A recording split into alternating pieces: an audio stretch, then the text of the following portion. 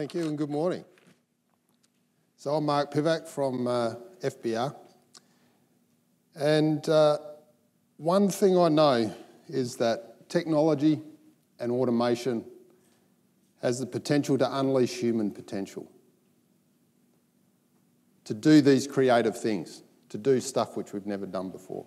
But to do that, we have to release people from the drudgery of repetitive tasks, and to a large extent that's been done in factories. What I also know is that over the next few years, next few decades, there's going to be a lot more people on this planet, probably another 3 billion more than what's here now. Those people are going to need housing. What we don't have is a skilled workforce that can do that. What we don't have is a new generation that wants to do those dull and dangerous and dirty jobs. Why would you? We've been encouraged with our mobile phones, technology. We're doing more creative things. Jim's talked about it with the interaction of humans and AI can achieve a better result than either humans or AI can achieve by themselves. But to do that, we have to take the precision that we achieve inside factories outside.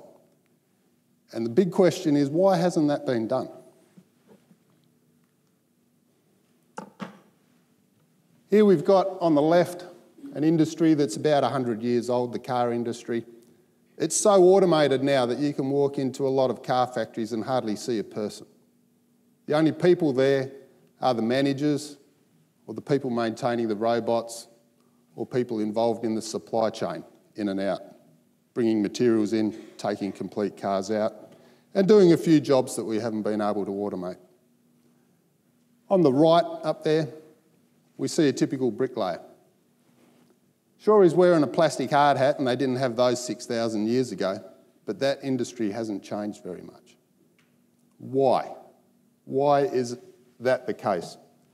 There's a few trillion bricks laid every year around the world, so it's not through lack of numbers. We heard Bruno talk about how ants have been able to build a house. Took nature a few 100 million years to figure that out. And that's fantastic, but we don't have a few 100 million years to house the coming population. So what FBR's done is figure out what we need to do to take the precision of indoor robotics outside. So let's have a look at some of the characteristics of what happens inside a factory. Inside that factory, most of those robots are sitting in one position.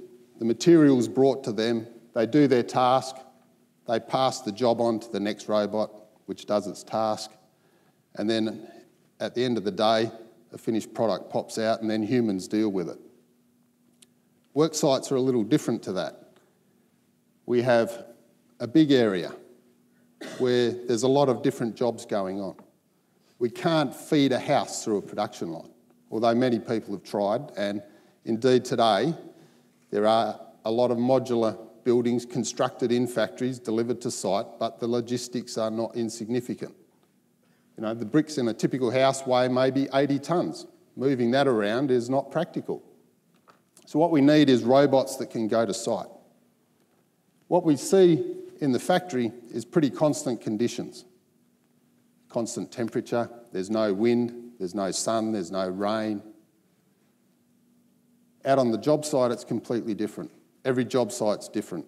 We can't bolt the robots to the ground. The construction site starts as just mere earth. In the factory, what we see is robots which have been calibrated to do their precise job. Sure, they've been built accurate, but most robots coming straight out of the factory are not accurate enough to do the job which they're made to do. Technicians have to get in there and calibrate the robot so that it knows that this piece is exactly here. Sure, you can calibrate it, but over time things change. So we're faced with a similar issue out on the job site. How do we calibrate these things? How do we calibrate it, especially when we can't even bolt it down? We're working on dirt. In the factory, things don't change much over time. The factory environment's usually a fairly constant temperature. And the robots are also working in a fairly small area. When we go outside, we're dealing with robots which have to work over the entire building site. Might be for a house 25 metres, for a building like this maybe 100 metres. In the factory environment, the robot might work over a few metres. So on the outside environment, the effects of thermal expansion are significant. In the factory, they can be taken account of with measurement equipment. We need to do the same kind of thing outside on the construction site. There's a few other issues as well which need to be dealt with. In the factory, we see that robots are generally isolated from people. Only in the last few years have international standards come out which allow cobots, the interaction of industrial robots with humans. But we have to make sure that happens in a safe way. Those robots have to be either very low power and very low speed or danger potential to the human, or they need to sense the presence of humans so that they can't hurt the human. If a human, it's usually the humans that are the problem, they go and try and interact with the robot when they shouldn't, and the robot accidentally hurts the human. So if we take robots out to a construction site, we have to keep the people safe as well. So we have to solve that problem. So, with all those problems, that explains what hasn't been done. The patent history for automated bricklaying goes back at least to the 1850s, the time of the Industrial Revolution. People thought they'd be able to automate the bricklaying process, and indeed you can. Laying bricks, putting a brick on a wall is not the problem. It's the complexity of the typical house. Even a 4-bedroom, 2-bathroom house has perhaps 50 walls in it. So if you had some piece of mechanical equipment set up to build just one wall, that's not solving your problem. A person would have to go in and set up that machine for every new wall, 50 walls. Have a look at the complexity of this room. This is a room with 4 walls. Yep. You go to build it out of bricks, you see all these little bits coming in and out. So our bricklayer from 6,000 years ago is very, very difficult to turn into a robot. So here's our solution, and I'll point out a few things here. So here's a robot laying the brick. That's the easy part of it. It's getting that brick to that final laying position that's the hard bit. How do we do that? How do we actually know that that laying position is exactly where we want it to be on the building site?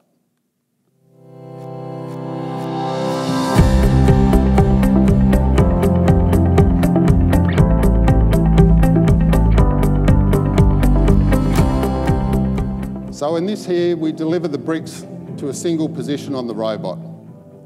The robot then moves the bricks through a saw if they need to be cut, and then it moves them through the boom down to where they need to be laid on the building site. Here we see a time-lapse video, sped up, showing how the building is built layer by layer.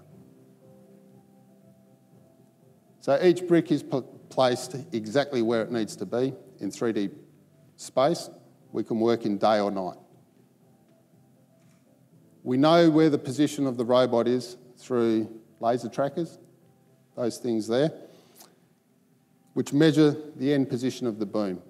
And this is used to enable what we call DST, or Dynamic Stabilization technology. So there's the finished house. And here we'll have a little bit more of a look at what DST is about. When you have a long boom, big long boom, so we can reach over the entire building site. The long boom's flexible, it'll bounce around. So what we need to do is we need to measure the end position of that boom. And we do that by tracking this location up here in 6 degrees of freedom. We measure the position and the orientation, the roll, pitch and yaw of that position. We do that very fast, we do it to micron accuracy. We do it to micron resolution.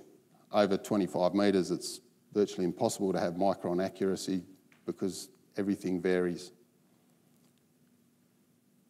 But that micron resolution and the sub-millimetre accuracy and knowing the orientation allows us to work out the end position of this brick. And this part here is a high-speed, very dynamic robot which compensates for the error which we see here at the end of the boom so that the brick ends up in the correct location. Now, there's a whole bunch of other issues which you have to deal with, things like thermal expansion. Between a cold morning and a hot afternoon, the building can expand by perhaps 5 or 6 millimetres. So we have to know how that expansion is taking place during the day. Otherwise, the bricks at the top of the house will be, say, 6 millimetres in the wrong position compared to those at the bottom. Manual bricklayers do it by setting up strings and all that sort of thing. We do it with the laser trackers, which measure that position. So that sounds great. Bricklayer turns up to build a house. He's got a pretty basic set of tools: a trowel, a wheelbarrow, cement mixer, maybe a few $100s worth of equipment. Here we've got a few $1 million worth of equipment at today's prices. So how's that going to be practical? So to get this robotic technology out on site, building houses, to make an impact on the world, we have to also solve that commercial problem. So how do we do that? And FBR's approach to that is to offer wall as a service, so that the capital equipment, the expense, the expertise required to operate these machines will be maintained in an organisation that knows how to do it, so that the builders who really have no interest in robotics, they're not that interested in automation, they're not that interested in technology, can, in the same way that they ring up a bricklayer now to say, I need the walls of our Codex building built, they can ring up a robot and have the robot do it. So, in essence, what's required to bring the precision of robotics that we currently see in factories is dynamic stabilization technology, which enables a realistic big robot to work outside to extreme precision, and a business model which allows that technology to be brought to market. So my prediction for the future is that you're going to see a lot more of this. You're going to see Hadrian X on site. You're going to see laser trackers tracking the ends of booms with dynamic stabilisation technology. And this is just the beginning. This technology today is the worst it will ever be. Technology only gets better with time. This technology will embrace all types of robotic construction.